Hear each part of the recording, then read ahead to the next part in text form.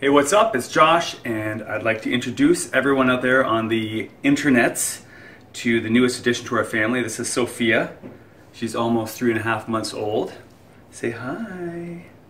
And this is certainly an exciting and very positive change to my life, to our family's life. But it's also part of the reason I've been less active on social media and producing less videos. It's certainly a very positive change, but it makes you reflect also on what's important to you, on where you want to invest your time, and that's what I wanted to talk about in this video.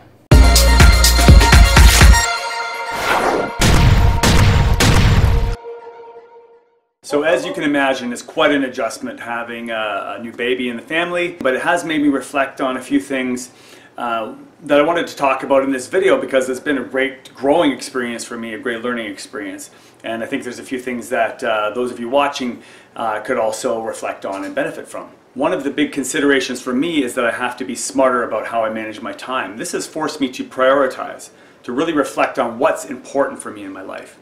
And so something that I've done is to make a list of where I spend most of my time and then rate those activities from like a 1 to a 10, 1 being it's not very important to me and 10 being like it's in alignment with my highest calling. I'm really passionate about it.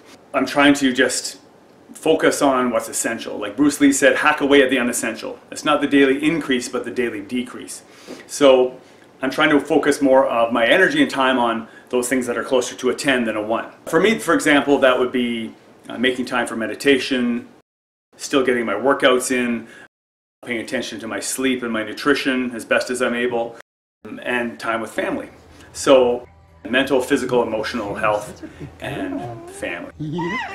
So if it doesn't line up with one of those priorities, I try to put it out of my schedule. So this is a recommendation I'd make for anybody. Just no matter how busy you are, and most of us do tend to be busy, look at where you're spending your time. Are you wasting a lot of time on Netflix or on social media? Are you indulging in foods that don't really make you feel great in the long run? And what sort of time are you putting towards the things that you're really passionate about? Also look at what your long-term goals are. Do you have any big goals or aspirations, and are you working towards them? Are you allotting time to move towards those goals?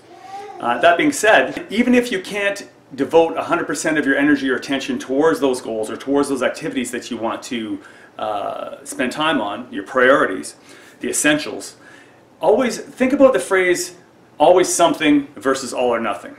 So if you can use that as sort of a motto for your life, I find this with a lot of my personal training clients, is that when they can't adhere to a program 100%, they sort of give up on it. And this happens over the holidays as well. I find that people get a little busy or they get distracted and they're like, well, I'm not following my diet 100%, so just forget it. I'll resume later. I'll get back to it down the road, or I don't have time to train the way I planned on, so I'll just drop my training program altogether.